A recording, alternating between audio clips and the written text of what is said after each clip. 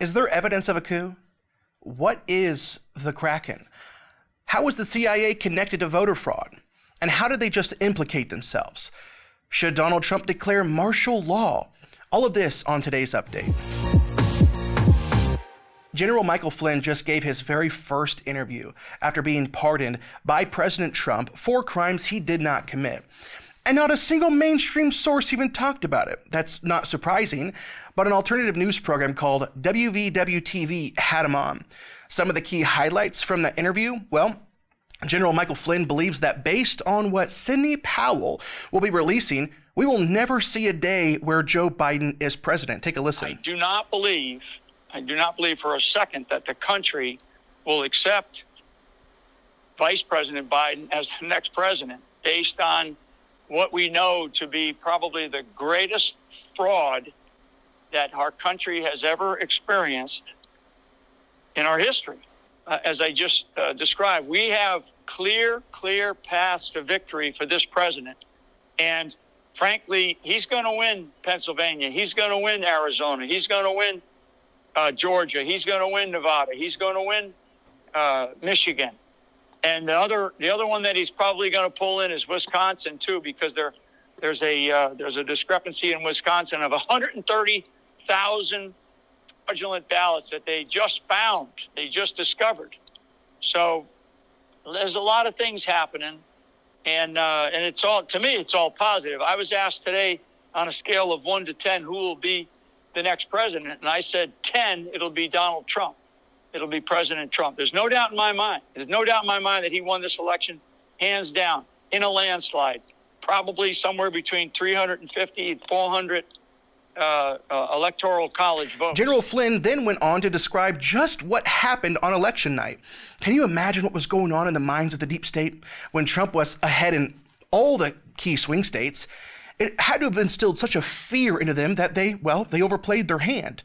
Take a listen. What happened in a very strategic way is that the electronic vote did not achieve the result that they needed on the 3rd of November, on Tuesday, the 3rd of November. The electronic vote did not achieve the result that they needed to be able to get them over the top and get the votes that they needed, because essentially the system was not, the systems were not set up in a way to get the vote count to where it needed to be, and at the same time kind of hiding how they were doing it, mixing numbers and such, and doing it in different ways in different states.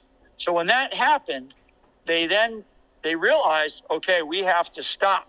We have to shut down. Unheard of, unprecedented. And then Vice President Biden goes to bed. And they shut down, 5 states that night. Shut down, stopped. How do we ever allow that to happen? And then, of course, over the next couple of days, really from the 4th of November through the 7th of November, we start to see the mail-in ballot, the whole instance of mail-in ballot fraud. And it was that night, it was in that moment when the enemy exposed their hand. They saw on election night it wasn't going the way they had planned. So what they do, they just stopped counting, at least in America. And then what did? They turned on the servers overseas to manipulate the votes. And you might not even know what I'm talking about whenever I say the servers overseas.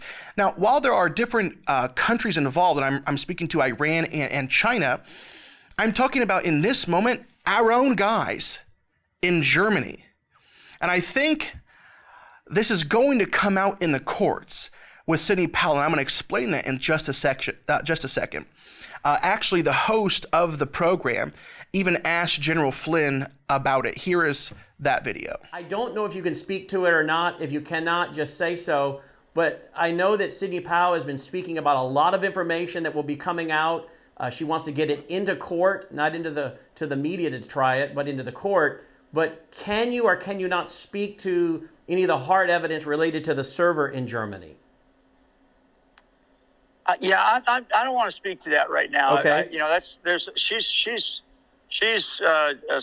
mentioned it, and she's actually has some really good filings. They just filed another amendment, I believe, in Georgia. The key takeaway there was that General Flynn, he knew about it, but he didn't want to talk about it, and I understand that he doesn't want to step on Sidney Powell's toes.